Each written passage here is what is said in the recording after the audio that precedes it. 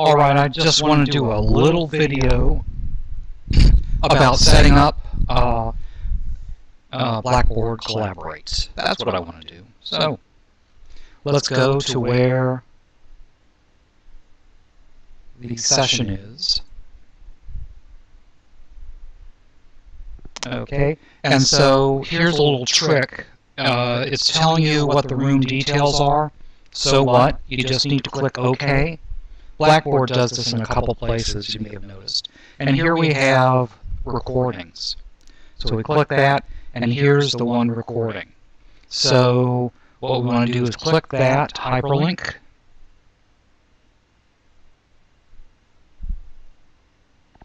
And now, two things, you're going to have to download and install the launcher. So I'm going to click download the launcher, and you're going to have to save the file. And then we're going to have to wait 26 seconds. 2 seconds are going to be really long. Now, I don't know if this button actually installs it or just does something for you. I think that it won't install it.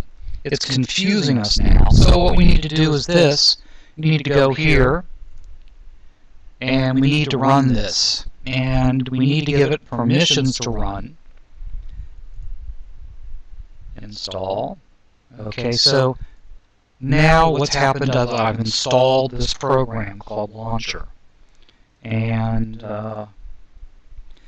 there it is as a brand new program on my computer.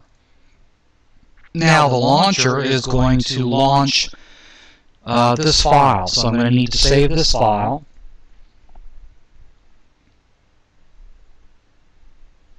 And it won't do it automatically, so I'm going to go to my folder, my download folder, and then I'm going to click the file, or double click it.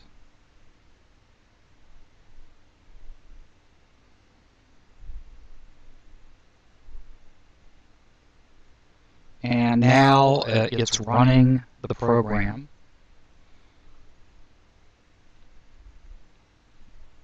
And that's the splash screen, so Blackboard Collaborate, I'm not awake yet, it's Saturday morning. Collaborate is opening. And so it's opened, and so then, here's the webinar.